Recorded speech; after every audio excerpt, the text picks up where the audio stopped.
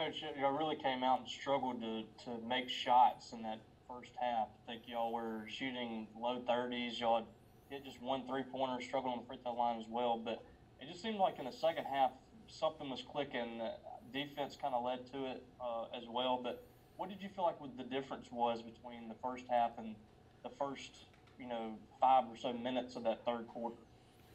Yeah, I'm not so sure that all those shots were bad shots, and sometimes you got to be careful how you evaluate, a possession. So we had multiple attempts right around the rim, kickouts for multiple threes, and it just didn't go in.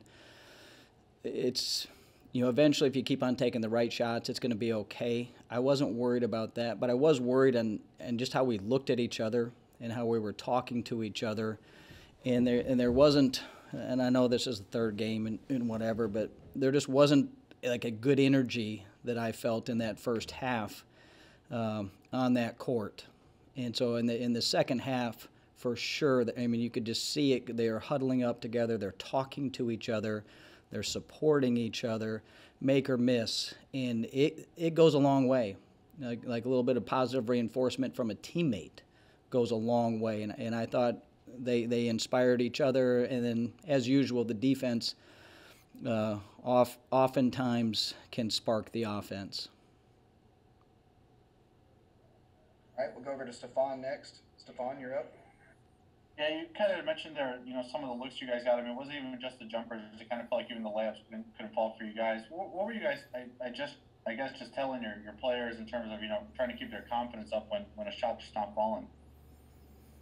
We never want to be the victims. I mean, we dictate offensively and defensively, and some nights that goes in, and sometimes it's contagious, and it just rolls out. And we've got to be able to respond and play when the ball's going in a mature way, and when it's not going in, and you stay in that fight and you battle, and eventually it'll come around your way and play the game that we want to play. All right, well, Robbie, come back to you. We'll have a few more after him, so cue your hands up, please, if you got questions for Coach. Yeah, Coach, no Rakita tonight. I know she was on the bench and looked to be in good spirits. Do you have an update on her status? I don't.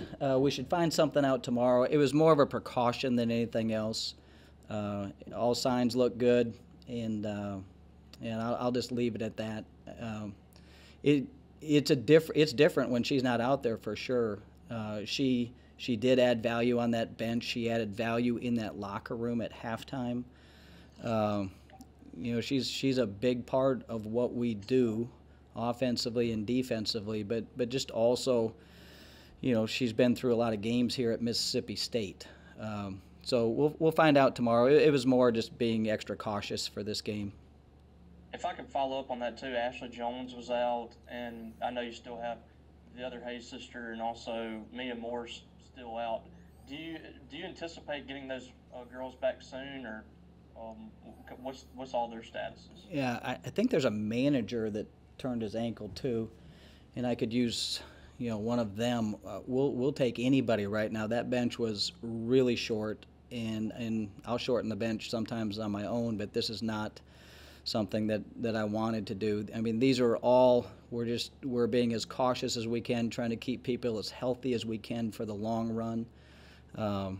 But yeah, hopefully we're going to start getting some more of those bodies out there, because there's way too many kids on that bench that aren't playing right now. All right, we'll swing it over to Colin, and then Stefan will finish us off. Go ahead, Colin. Coach, you've been rotating a lot at the 5 position, and I guess I wanted to ask, are you happy with what you've seen from kind of the team effort at that position? Yeah, they're starting to form an identity together, the 3 of them, and there are certain matchups that are better for certain games, but I don't see a game where we're not using all 3 of them, and they all have different strengths. And we started Raven tonight, and she did a pretty good job on the boards, and more than anything else, she did a pretty good job talking to her teammates. And again, she's a transfer, and she's trying to find her way, not in the game of basketball, but just in relating with the teammates. And you never know until you face, some adversity on the court, how they're going to respond. I thought we did a nice job against South Dakota State, and now we had a little bit of adversity, missing a lot of shots, missing a couple key team members, and they weren't able to be out there on the floor, playing with different lineups. And, after a while, I think they know more than they think. But you just have to go through it. And I think you saw in the third quarter, they just started to play and, again, look a little bit more the way we wanted to, and they spaced the floor offensively. We had people running to corners, so you had room to make plays. In the first half, we would have 3 or 4 people running down the same lane just looking at each other, but that was a communication problem. And if we're not going to communicate, we're going to look like that in the first half. And so, I like to learn lessons, and I like to learn lessons and win. So hopefully we're able to build off of that first half and see the difference between a first half and a second half, and particularly that third quarter when we just spaced the floor the way we were, and then defensively played with more passion, energy, and giving each other good juice.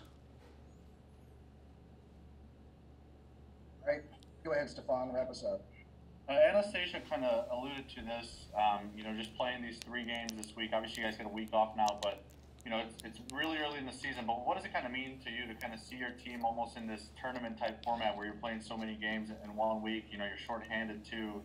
Do you feel like you learned something from that, just being so early in the season?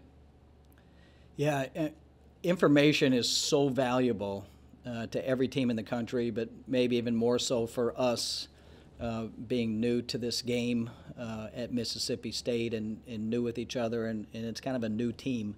So the more information we can get, and so there's practice information, but then there's game information that we're able to put together and teach through film and develop. And there's really like I said, there's no system here that we're married to. We don't have to do anything other than share the ball, stay in front of your man, just some simple sound things offensively and defensively.